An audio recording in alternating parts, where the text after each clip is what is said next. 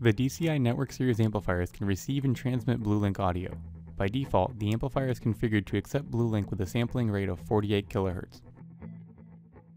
BlueLink also has the ability to be transmitted at 96K, but the amplifier will need to know this information before it can properly receive BlueLink audio transmitted at 96K. To accomplish this, open HiQNet Audio Architect software and double-click on the virtual representation of the amp to open its default device panel.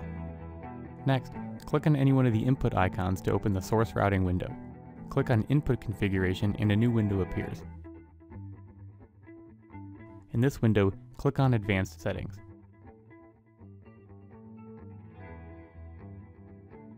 In the window that appears, there is a drop-down list for the sampling rate. By default, it is set to 48K. All BlueLink devices from Harman, including BSS Soundweb London processors, default to 48K as well. Notice the error light. This is because in this example, the amp is connected to a BSS Soundweb processor outputting BlueLink at 96K. To change the BlueLink sampling rate to 96K, simply click on the sampling rate drop-down box and select 96 kHz. Now the amplifier will be able to accept 96 kHz BlueLink signals and will no longer work with 48 kHz BlueLink signals. The DCI network amplifiers can only output BlueLink at 48K. A separate video explains how to output audio from a DCI amplifier onto the BlueLink ring.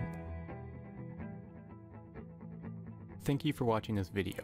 For questions, comments, or suggestions regarding this or any other video, please send them to the email address shown below. For technical assistance, please call the technical support department or email them at the options shown below.